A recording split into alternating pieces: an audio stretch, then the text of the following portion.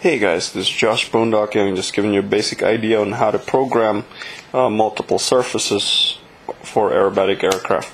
Let's start by turning on the transmitter. Welcome. Transmit yet? No, because we're not planning to do that. There. Go to channel. Better yet, let's go to model selection.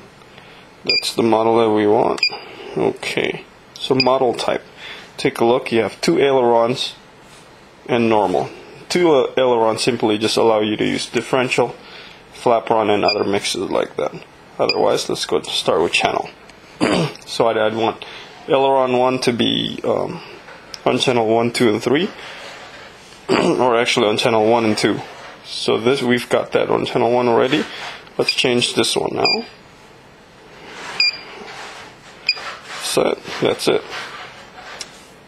Okay, and we also want 2 for the rudder, so we'll put rudder as channel 4 and 5. Rudder.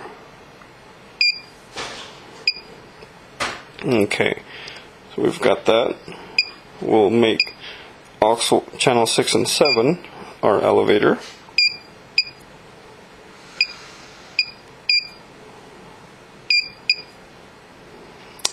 And channel 8 and 9 will be our aileron 2.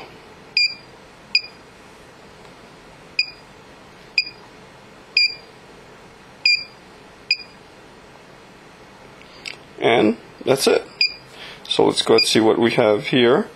Go to monitor, so we can monitor our channels. You could see the aileron 1 here and aileron 2. It's kind of nice because you could put it at the end of the receivers, so you don't get confused, or you have difficulty trying to shove plugs between other channels. And you have your elevators as channel 6 and 7, and rudder is channel 4 and 5.